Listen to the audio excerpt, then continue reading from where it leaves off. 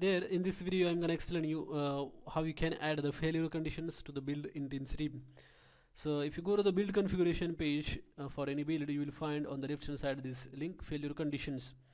So in this page what you can do is you can specify like when the build should be marked as failed build.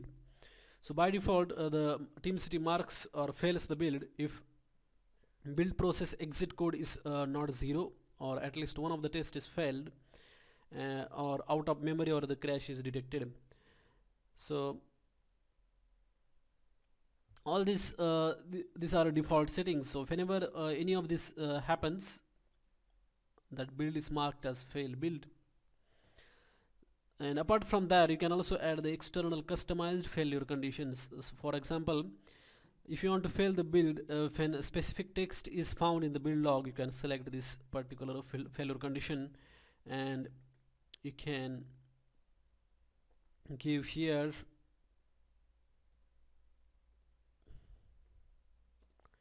the text that you want to search in the build log. So if this particular text is found in the build log, that particular build will be failed, and you can also give the failure message on this. And another failure condition that you can add is you can fail the build when some matrix changes. For example, there are a lot of metrics. For example, if you want to fail the build if artifact size is more than a specified size, say for example 100 MB or 200 MB, if the artifact size is more than that, the build will be failed. And similarly, you can have number of different metrics, like if there are a number of classes is more than a specified number of classes, build will be failed. Then build duration, if the build takes a lot of time, say for example more than 10 minutes, you can fail the build using this particular setting.